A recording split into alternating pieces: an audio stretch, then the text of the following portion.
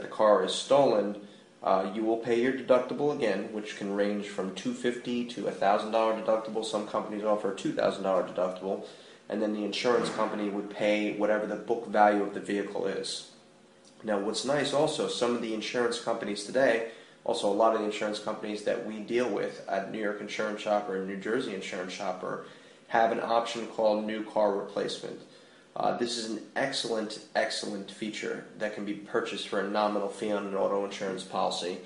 And basically what it does is, if the car is stolen and it needs to be replaced, rather than giving you the book value of the car, they will give you a brand new car. They will not depreciate the value of the vehicle at all.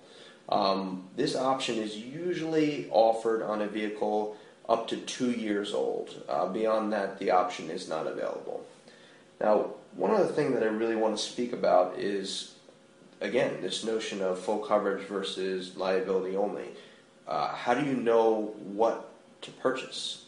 Obviously, when you get liability only, it's going to be a lot less money than if you get full coverage, the comprehensive and collision as well.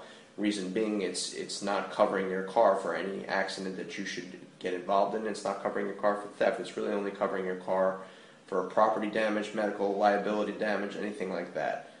So, the question again is, what should you purchase?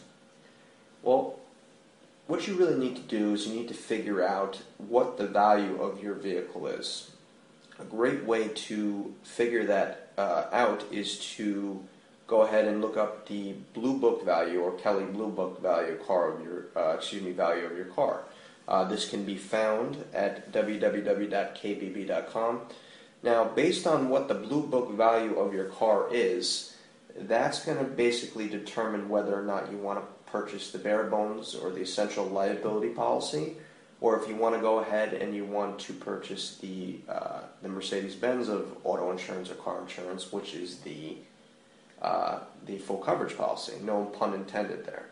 So, a good rule of thumb is, if the cost of the insurance is going to outweigh what the value of the vehicle is, chances are you're probably going to want to go with just liability.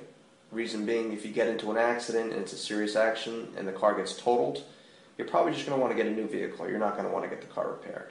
So in that instance, a liability-only policy is probably going to be the way to go.